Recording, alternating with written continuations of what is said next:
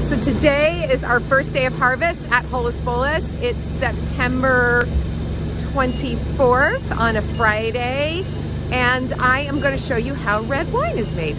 Well, how red wine is made here. This is Peter. He's driving the forklift to pick up our bins. We used to pick into these, but now we don't anymore.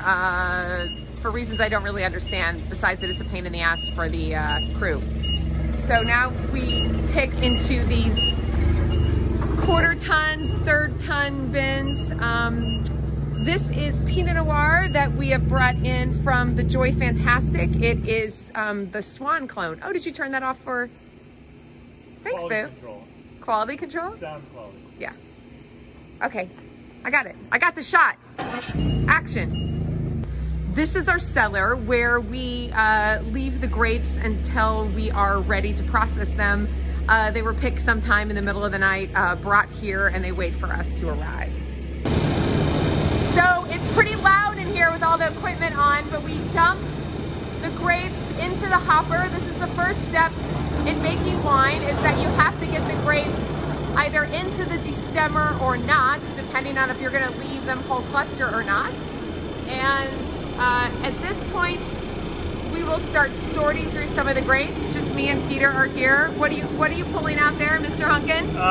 Anything that is not grapes, so like leaves, and then any clusters that seem either underripe or overripe. Like you can see that's not fully colored. So yeah, just little bits of leaves. And it doesn't seem like much, but if you look at your bucket down below, this is what I've been removing so far. Mostly like we see, like that's mildew. Don't necessarily want that in your ferments. That is mold.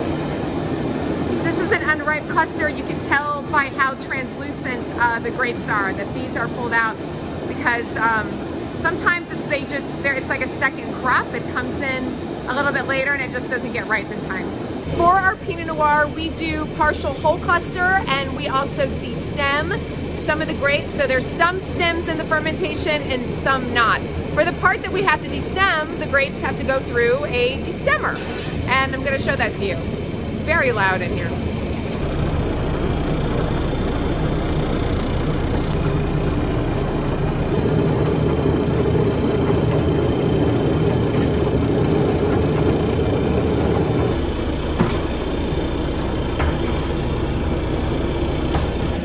The grapes that are destemmed will then go up the grape elevator into a tank, and I'll show you that in just a sec.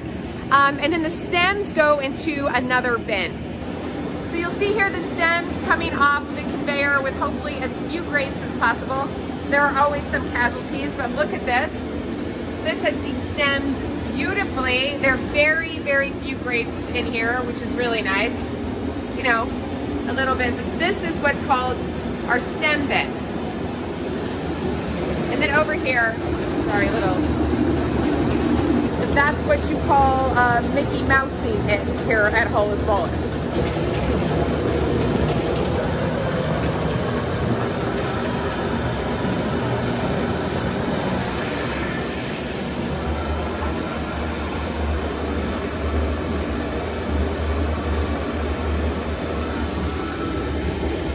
Juice.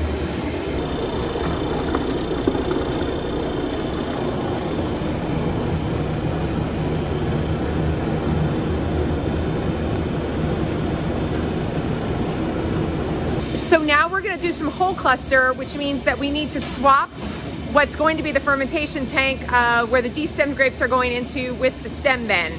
I can either help Peter or let him do that alone. We gotta put it in the tank. Yeah. Oh shit, actually, we're starting a whole new tank, I forgot. It's because I'm videoing. He's annoyed.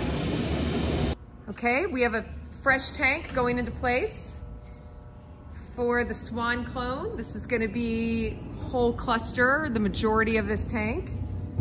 So here Peter is with his exceptional steering skills with the pallet jack. Well done, Mr. Hunkin. And now we'll lift the top of the destemmer up, because we're not gonna use the destemming arms. Oh.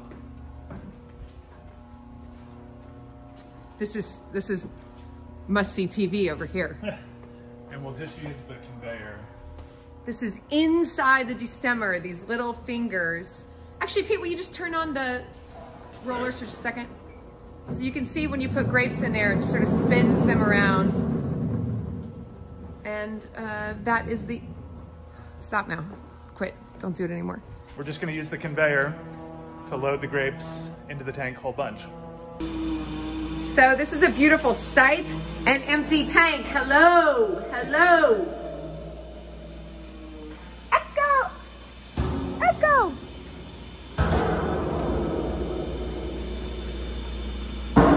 Like the destemmer is pooping.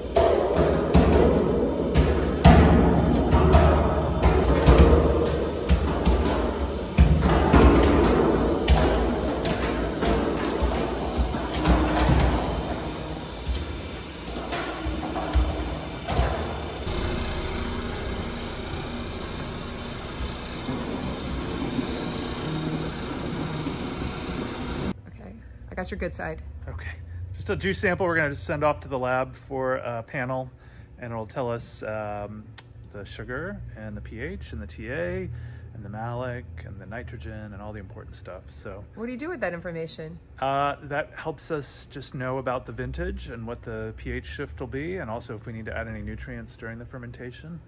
It's interesting to have year by year to see the health of the vines.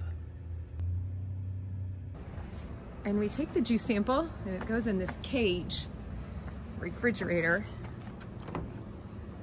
And look at this. And somebody picks that up later. Hey, hey Marley. What are you doing? How's it going? This is Stiltman. Hi.